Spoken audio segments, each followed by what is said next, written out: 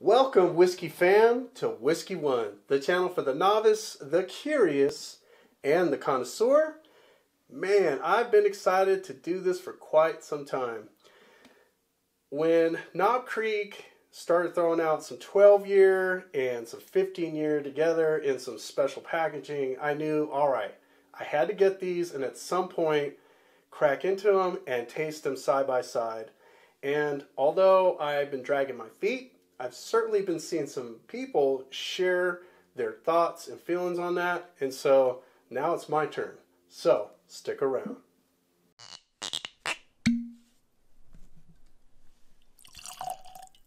Alright, so Knob Creek Bourbon. Now, if you haven't already heard, Knob Creek is made by Jim Beam Distilleries, and they're pretty much I hate to say this, but they're pretty much the stepson to the Booker's Bourbon. Now, Booker's Bourbon is pretty much the premium of the premium when it comes to their Jim Beam products. And for whatever reason, Knob Creek is very good, super affordable, and I guess it just doesn't make the cut to be as good as Booker's. I have some qualms with that, especially the assumptions that this is not as good, because I can tell you that side by side, it definitely gives it a run for its money, and there are times when I prefer the Knob Creek over the Booker's. Booker's has been marketed a lot. It's a very fancy and premium type of bottle, and just to show you the difference between these and a Booker's, if you've ever seen any of my previous videos, I've actually done a Booker's side-by-side comparison. And it's just a nice, beautiful, wooden box. It features Booker No right on the back. And within the front, it's got nice little clear plexiglass that you can open and get to your nice fancy bottle.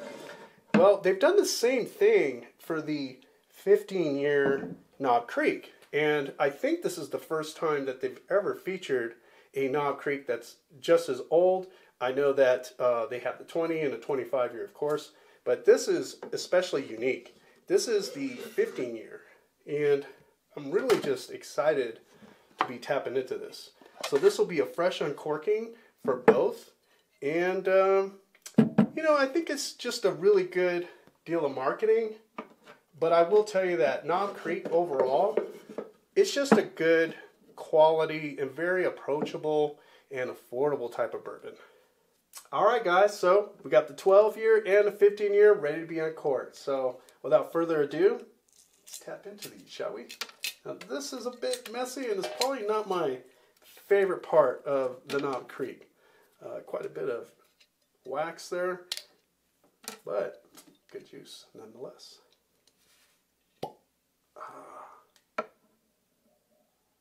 Man, oh man, this is going to be a beauty. So we got the 12-year here, and now the 15.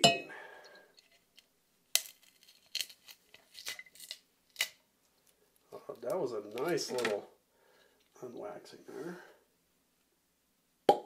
Ooh, a little bit more of a robust sound there.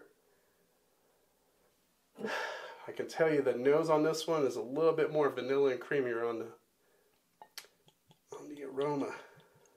Man, I am excited to try these out side by side. I'm going to start off with the nose, of course. Got the 12 here in this hand and the 15 in this one.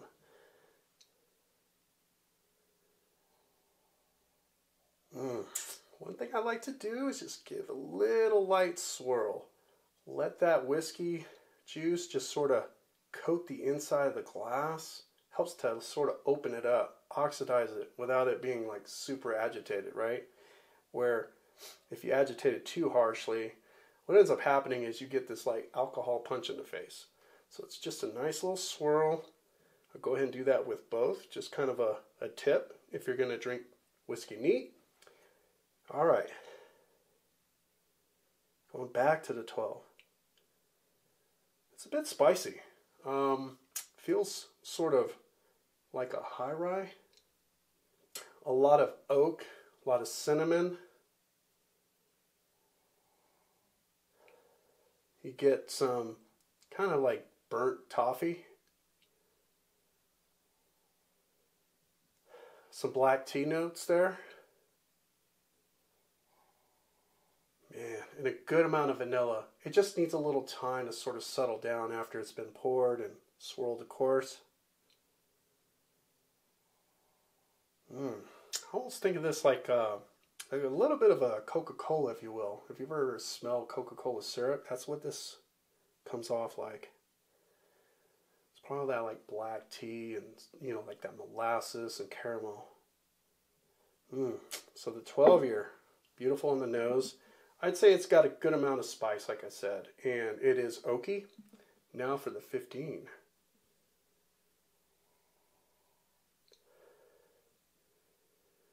You know, another tip that I'll give you guys is when you're kind of diving into that nose, when you breathe it in, it's probably a good bit of advice to not keep your mouth closed all the way. Have it like sort of slightly open and breathe it in through your nose as well as your mouth. That way it gets all in your palate. And it'll help from like burning the nostril too if you ever have like a high proof type of whiskey that you're trying out. Wow, so on the 15 year, which is surprising, it feels more creamy than the 12 right off the bat.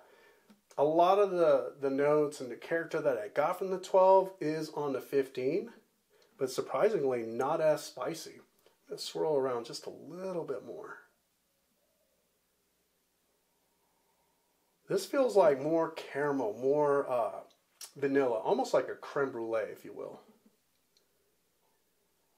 Not as much cinnamon, and definitely not as oaky as the 12. Which is shocking because you got 3 more years spent in that barrel, right? Just sort of maturing and resting. Who knows, maybe it just got more time to mellow.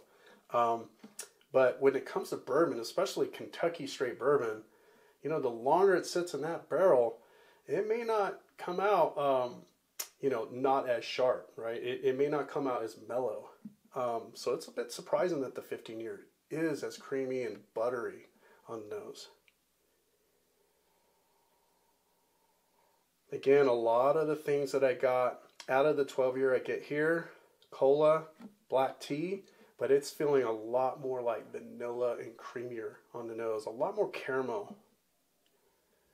So when it comes to trying different bourbons lately, I will admit I'm a bit of a slacker, especially when it comes to like Knob Creek and Booker's. Funny, not so funny, I have this running collection of Booker's. I try to get all the different releases year after year. And when I say that I'm a slacker, I'm not joking. I have a bunch of different Booker's that I have not even tapped into. It's kind of shameful, really, because it's such really good whiskey. And at some point, I'm probably going to have to do like this whole family lineup of the Booker's that I have. I have some going back to 2015 that I haven't tried yet. So, but as far as the Knob Creek, man, I'm really excited again for trying these side by side. I really like the marketing and the packaging part of it. When you have a Knob Creek or a Booker's, you just know that you have something special in your hand. You know, this is like a quintessential bourbon. All right, so let's get a taste here.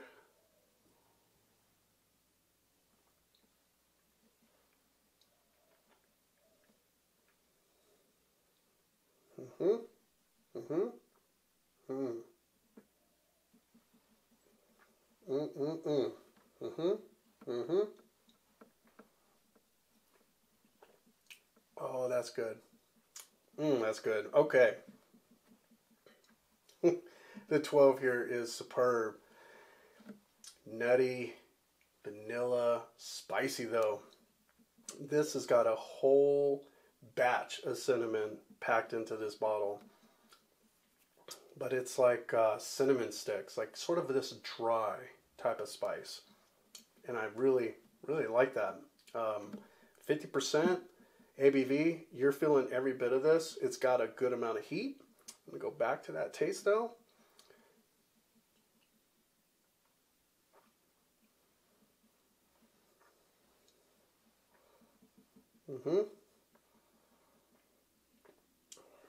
Okay, coming back to it. that black tea note really starts to get up front. Good amount of caramel, of course, and just a light amount of vanilla. But again, it's feeling spicy, not like aggressive necessarily, kind of kicking you around or something like that at the party, but it's got a good amount of like cinnamon and cola. Nice little balance. It's got a bit of a dry type of finish, but it's long and lingering. And of course, you get a good amount of oak. So I think what I'm going to do before I dive into this 15-year is cleanse the palate with a little water.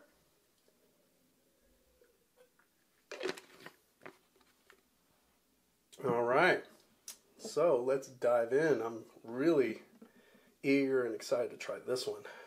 It's kind of a new one for me, so cheers.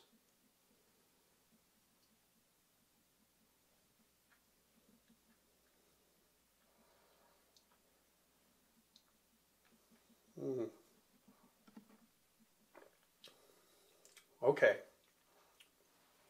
definitely getting something very different on the 15. Cherry cola, lots and lots of cherry, vanilla, not as spicy, definitely less cinnamon than the 12-year. And there's a good amount of like toasted oak, if you will, on this, like seasoned oak, baking spices, dark chocolate, if you will. And it's nutty. A lot of Jim Beam products tend to have like this nutty character to them. In particular, this feels like a peanut. So I'm going to take one more sip.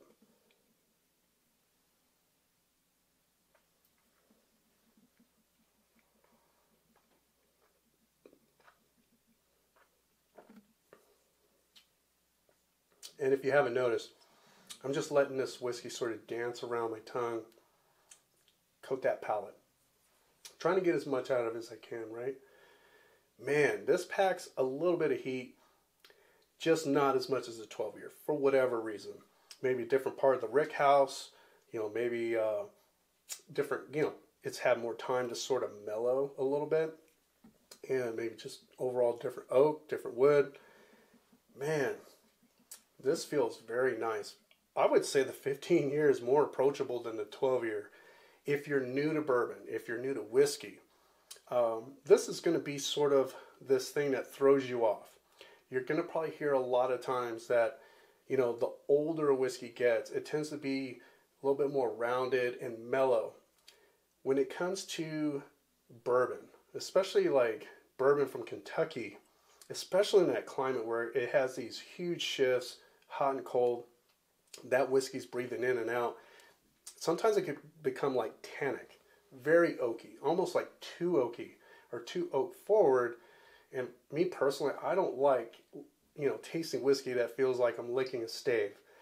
Kind of a turnoff, right? I'm probably not going to go back to that bottle anytime soon. For some people, they love that stuff. But me, personal preference, I'm not into it. With this 15-year, I almost think it was like the perfect amount of time in there, honestly. The 12-year, this is going to really capture a different kind of market. Those that like them a little bit more spicy. If you're like a huge fan of rye, I think you're probably going to want to reach out for this 12-year versus the 15. This feels a little bit more buttery and creamy and not as spicy. I will just tell you that. It's kind of the one thing that's standing out. That and the fact that this has a lot more cherry, and I didn't really get very much cherry on the 12-year. So I'm going to take one more sip, give you my final thoughts.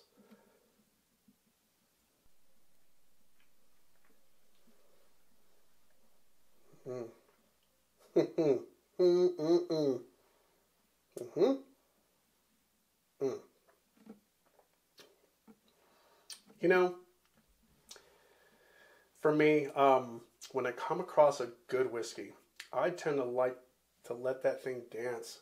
Dance a little bit more, hang out, stay on the palate, let it ruminate.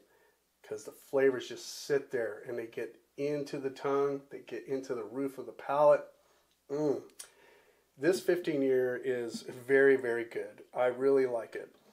The interesting thing about what I get out of it is I've seen several different people, say on Instagram, talk about how the 15 year is very oaky.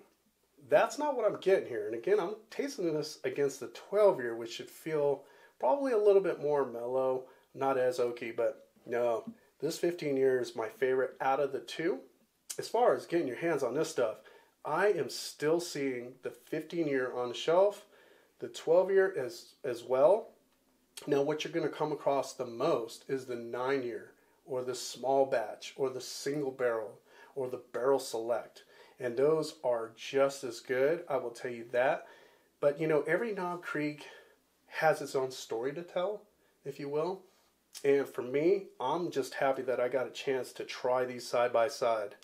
And I think the next time I do a video on these guys, I'm going to compare it head to head with the Bookers. I really just wanted to focus on what's so different between a 12 and a 15 year type of Jim Beam product. And now I know. This is great. So if you get a chance, get them both. The one thing that I will mention is the affordability of Knob Creek. I just am really shocked that nowadays when you're going for something fancy, something of high quality, good caliber type of whiskey, you're going to shell out probably 90 bucks, 80, maybe even as high as like 120 and 130 these days. And I will tell you, bourbon is bourbon, and bourbon is American. You really shouldn't have to spend that kind of cheddar on an American type product. Now, when it comes to, say, Scotch, I'm not saying Scotch is deserving of spending that much, but you understand why. You know, the shipping down here, it's an international type of product, and honestly, most Scotch is aged for a very long time. They usually have to sit on it minimum 10, 12, 15 years anyway. But when it comes to bourbon, you do not need that much time in the barrel to get what you need and put that bad boy in a bottle. But I'm really glad that Knob Creek is still very affordable. It's very accessible. You can pretty much always see Knob Creek on the shelf. And for now, you can still see these both. And I definitely recommend it. So if you get a chance, you know, don't hold back, get it. It's really not as expensive as other like premium type of bourbons. So do it. It's a no-brainer. All right, so final thoughts. Well, when it comes to the 12 year, I'm going to give this a good 4.5 out of 5. A good moderate amount of complexity, very approachable, a good amount of heat. And I think that if I had to talk to a couple of friends and figure out who to pour what, I would give this to my spicy friends, right? Those that really like them spicy and bold, I'd give the 12 year. For those that don't like them as spicy, I'm going to offer them the 15 year because I think that, you know, the 12 year is a bit spicy, a whole lot of cinnamon, and they would probably appreciate this a whole lot more. This one, I'm going to give it a leg up, 4.75 out of a 5. Although I do like them like to pack some heat. To be robust, I just felt like this was a little bit more well-rounded, had just as much complexity, hell, a little bit more. And so this is going to get my choice out of the two. They both get a thumbs up. And as far as priceability, the 12 year, I was able to get this for about 60 bucks US. And for this, I saw it as high as 120 in some stores, but I waited. And I'm glad I waited because I was able to get this for about 80. I don't know if there was a sale, they were trying to get rid of it, but I was able to get it for 80. And again, for $120, I don't recommend it. That's some sort of second retailer type of price.